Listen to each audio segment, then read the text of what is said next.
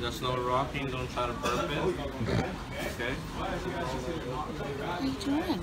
No sudden movements. How old is he? Huh? How old, do you know? He's around 8 almost. Do they get much? This is about as big as they get? Pretty much. They probably get a little bit bigger, but not really. No, the toothless Sloth, those guys can get way larger. Oh, yeah? Yeah. How you doing? Hi. The toothless Sloth, those guys are super aggressive. Oh, are they really? Yeah.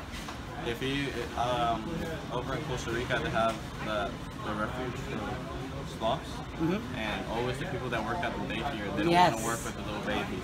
With Really? The sloth. I Yes, read yeah. about that refuge because my daughter was going to go there. Yeah. Yeah, and they always like bite them and scratch them. Do they really? Yeah. They don't move that fast. No, the toothless sloths are fast, but the toothless sloths are just, the babies are just pretty chilled out. Are they sensitive to sound?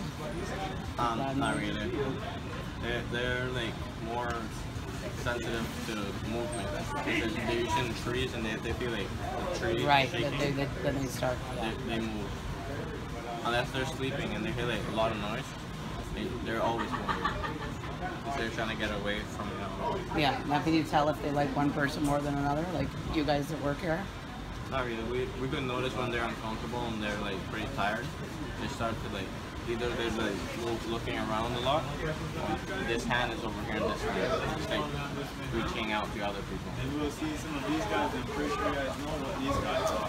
God, they are fantastic. You are amazing. Oh my gosh. Does he have a name? Sid. Sid? My Sid. Perfect. Hi, Sid. How you doing, buddy? Oh, good boy.